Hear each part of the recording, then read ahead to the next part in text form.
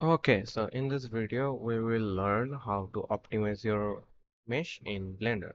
So let's say you download this cookie model from internet, but when you go to the vertex mode, you say the triangles, yeah, this is not so good. This is not optimized mesh.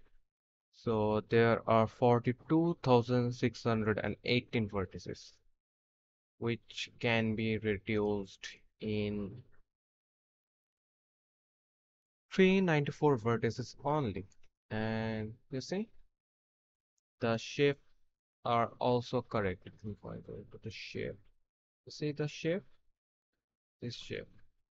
The shape is nothing changed, but we go from 42,000 to 394. So let me show you how to do that. So just open up a new Blender, import your mesh,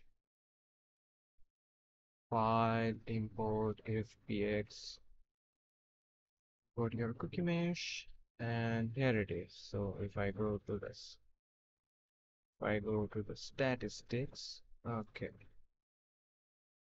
this is not so good. 7,000 this is not so good. This is so much denser. So what can we do? Just select all and press Alt J. This will do tries to quad. This will make all your triangles to quads. Okay. Then we will apply a modifier, decimate modifier. There it is, decimate modifier. Then there's a collapse option. So, okay, let's see. Yeah, I think this much, like five 581 vertices will do my job. Okay, I'm happy with that. So convert to mesh. I think yeah, that's it.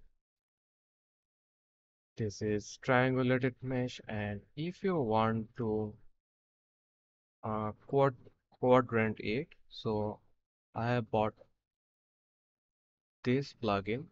This is a quite nice plugin. So I keep the vertex count to 500, 490 something.